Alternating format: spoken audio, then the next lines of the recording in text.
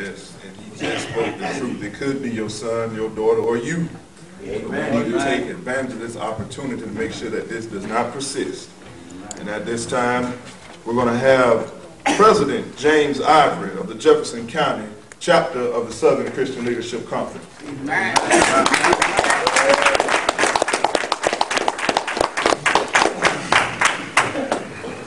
I'd like to, before I get started here, I'd like for the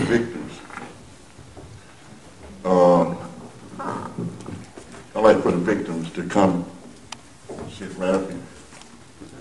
The victims. The victims of the John Deere incidents out at Grovetown, Georgia. Where's Reverend Reed? And we got two brothers.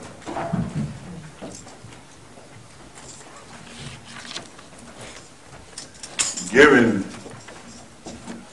honor to God and the Holy Spirit, which is always the leader in my life. Incidents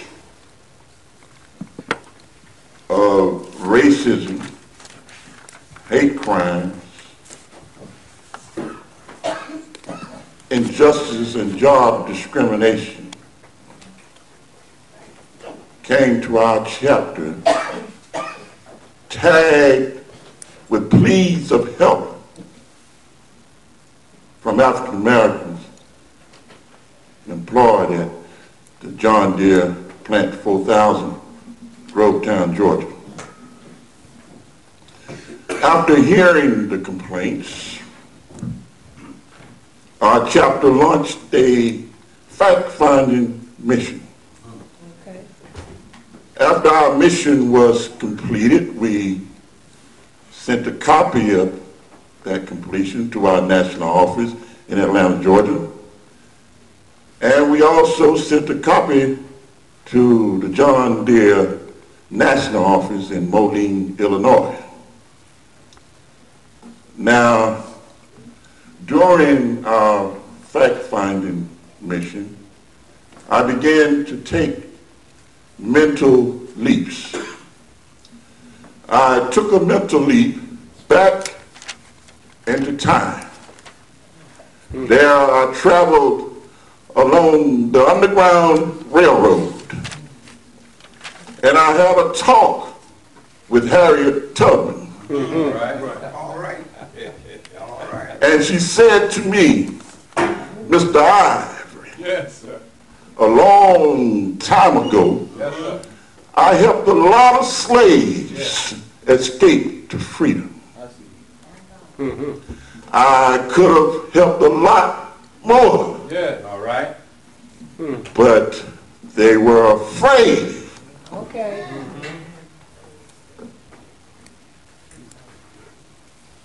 I took another mental leap, and I found myself aboard a huge cargo ship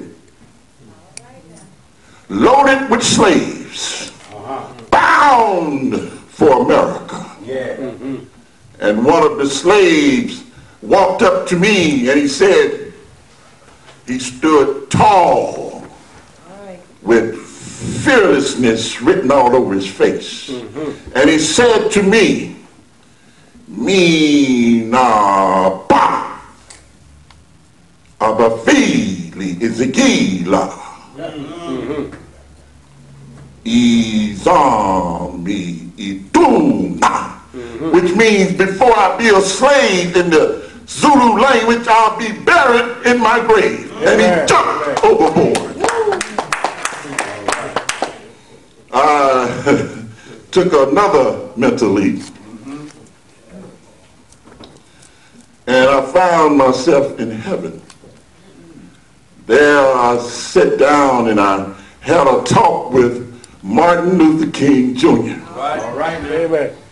And he said to me, my brother, the only thing that you're challenged to do is to keep this movement moving, keep this movement rolling in spite of the difficulties. Keep climbing. If you can't fly, run. If you can't run, walk. If you can't walk, crawl. But by all means, keep this movement moving. Amen. You must be about your Father's business. Okay. I took another mental leap, and I found myself talking with the Almighty God of Isaac, Abraham, and Jacob. And he said unto me, my son, my child, you have been chosen from the foundation of the world for such a time as this. Amen.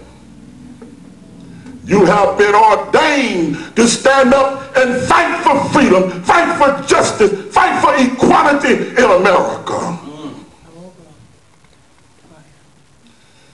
On September 27th, 2008, I took up the office of president of the Jefferson County, Georgia chapter of the Southern Christian Leadership Conference. All right.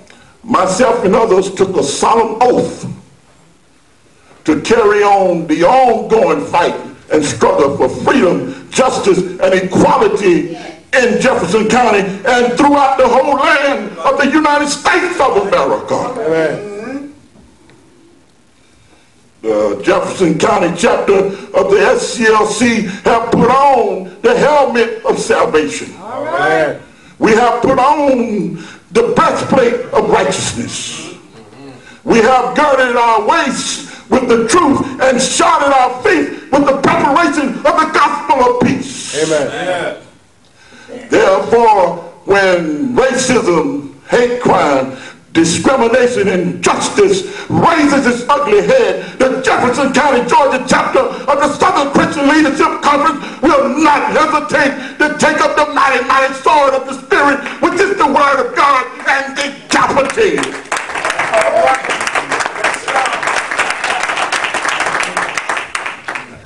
To the victims of these evils. All right. Be not afraid, for God is with you. Yes. Amen. The Jefferson County, Georgia chapter of the Southern Christian Leadership will stand with you. We will fight with you. We will march with you. We will sup with you, because you are not just any African American. You are first-class citizens of the United States of America. Amen. Amen. To the perpetrators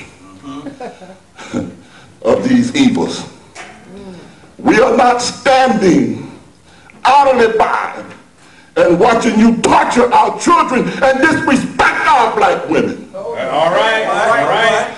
We are not standing idly by and allowing you to continuously ride our backs. Say that. Because we are standing up straighter and taller than ever. We are standing together. We are standing together than ever. We are standing together than ever. We are standing together than ever. We are standing together more than ever. You might as well know and understand that. This is as much as our land as it is yours. Amen. Amen. Gone are the days of discrimination and oppression, hate crimes and Jim Crow, lynchings, injustice, and police brutality. Open your eyes, perpetrators. Look at the big picture and govern yourselves, because those days are gone. Amen.